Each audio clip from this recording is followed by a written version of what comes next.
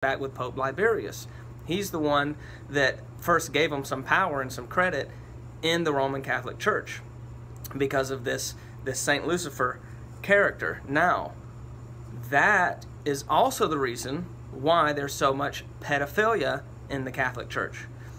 There was a study done, or a survey, where they said that two-thirds of the accounts of pedophilia happening with priests, molesting children, two-thirds of those are the result of a Luciferian practice. Okay, some sort of occult-like, satanic, Luciferian, I don't know if you'd call it spell casting or what they're actually doing, but it might call for drinking the blood of an animal or doing, all kinds of crazy things. And one of the things in the ingredient list, if you will, or in the recipe, is molesting a child.